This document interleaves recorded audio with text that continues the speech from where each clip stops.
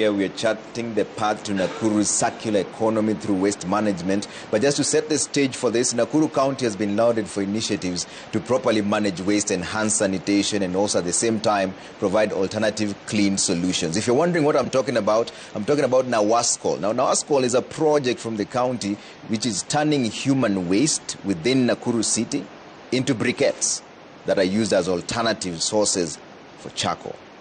Here's Edward Chwea with Made in Kenya.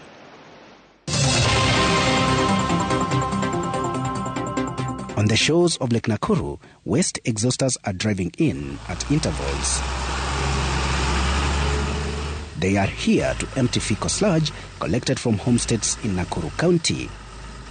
This is the collection point for NAWASSCOAL, a subsidiary of the Nakuru Water and Sanitation Company, who use the sludge to make briquettes. We are doing this through circular economy approach, whereby we are transforming these fecal waste into products. In this case, we are making briquettes. This is an alternative to the ordinary charcoal. It can be used at domestic level. We also make what we call seed balls. This is whereby we get the seeds of indigenous trees. We carefully coat it with treated fecal sludge. Those are good for afforestation and reforestation. The process starts with collection from homesteads in Nakuru County through a partnership with private service providers. At the plant, the sludge is dried for a number of days. We do what we call dewatering process. This is removal of excess water. After drying, we take it through a pyrolysis process or carbonization process. This is where we heat it at very high temperatures, about 450 degrees.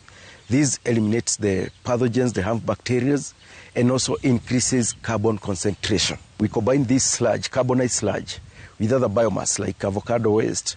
Then we have properly blended materials. And then we use molasses as a binding agent. We use an extruder that has this shape, giving this shape. We also make crowd-shaped briquettes for different applications. We bring it out here for drying. It will take like 2 to 3 days. The briquettes not only burn longer than charcoal, but also have zero emissions that are harmful to the environment. Before this project, you would find people dumping or rather discharging fecal sludge into open drainage, contaminating water and what have you. So we managed to work with those groups, supported them. We built their capacity.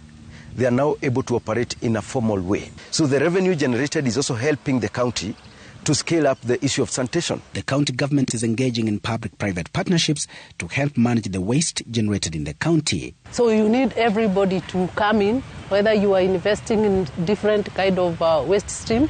We are all welcome, and we believe if we are able to partner like the way we are partnering with the KCIC in terms of coming up with like reviewing our legal framework to fit the daily needs.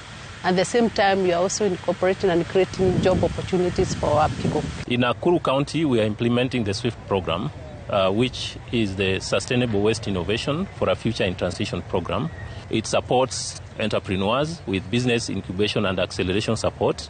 What is needed actually for businesses in the circular economy space to be able to commercialize. Nakuru continues to be the model county in proper waste management, with initiatives like NAWASSCOAL not only providing clean energy solutions, but also safely managing sanitation and at the same time generating revenue. Edward Chwea, Made in Kenya, Citizen TV.